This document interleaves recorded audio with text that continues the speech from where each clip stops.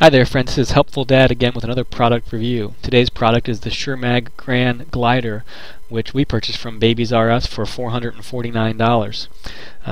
As you can see, you do need to put the product together. I know that some of the other options like the Dutailier have some of the frame assembled. This does not.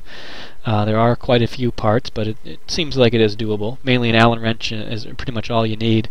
Note though that all of the directions are picture-only directions. There are no words that go with these directions, so certainly keep that in mind.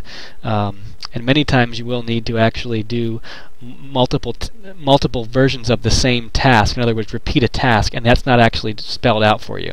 So this is about halfway through the process right here. This is the actual frame. My understanding is that the Dutailier already has the frame complete, but the Shermag does not. Not 100% satisfied with this because, as you can see, it doesn't always catch in the appropriate tracks like it should. And if it's not catching now, I think that could be a problem later. It's mainly just secured by one tiny screw. So again, definitely keep that in mind. But the major problem is step 15. This is actually my second different Shermag chair of this particular Grand Glider with the attempt to put it together, and both have had the exact same problem, which is a known issue which has not yet been corrected by Shermag. Specifically, this particular joint needs to attach here at the bottom and also to the chair back itself, and unfortunately the holes do not line up. If you can see right there on the metal, the holes do not line up with the chair back holes.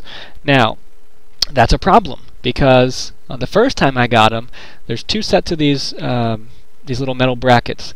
The first time neither lined up. This time one side lined up, but the left side unfortunately did not line up. And here's a closer look. Again, you can see the holes do not line up. That's a major problem. As a result, we're taking this chair back for the second time to Babies R Us. My recommendation is do not buy this chair until this defect has been solved. And so far it appears that it hasn't, again because it's my second attempt with this exact same brand of chair. It's a little bit of a hassle. My overall recommendation on this product, as you'll see in a moment, is do not buy.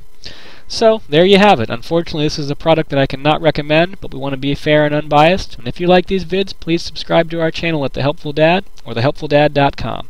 Thank you so much, and God bless you. Bye.